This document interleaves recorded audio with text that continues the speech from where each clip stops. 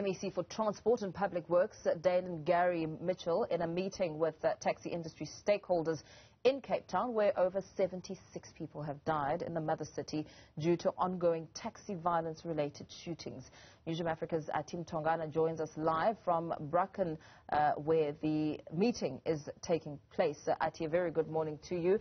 It's a very important meeting that should be taking place today, as we've seen the ongoing violence and the interruptions to the public transport industry. Let's talk about some of the expectations today.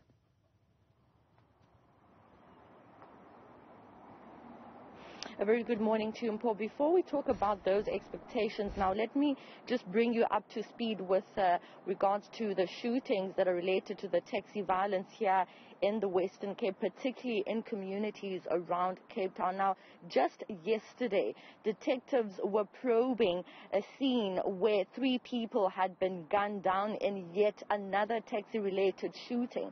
Then they heard, of course, about another shooting, a separate shooting, which is also related to the ongoing taxi violence, where 3 commuters had been caught in the crossfire, 2 males and 1 female, a 22-year-old female. They were caught in the crossfire and subsequently died on the scene. And then on the other hand, you had a 5-month-old baby as well as a 29-year-old female who are both currently fighting for their lives in hospital. They also got caught in the crossfire during these ongoing taxi-related shootings here in the Western Cape.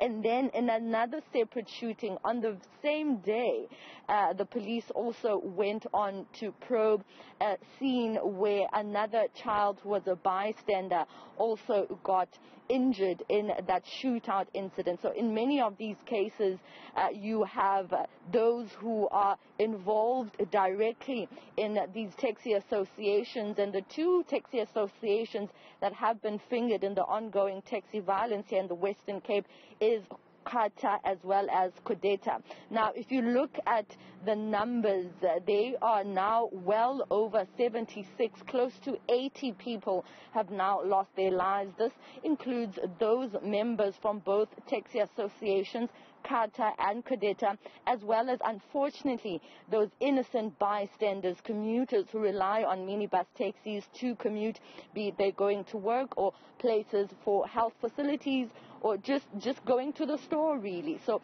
they've been caught in the crossfire as well. So that's the extent to which these shootings have been taking place in the Western Cape. I just got off the phone now with a parent of one of the victims that unfortunately passed away, and they were telling me that they're on their way to the Tygerberg Hospital to go and identify the body. And this is just, one but many of the families that have been adversely affected by the ongoing taxi wars here in the Western Cape. Now, the Minister of Transport, as you have pointed out, Fikile Mbalula, together with the MEC for Transport in the province, Mitchell, they are currently meeting. In fact, they're at the building right behind me. They're still waiting for more stakeholders.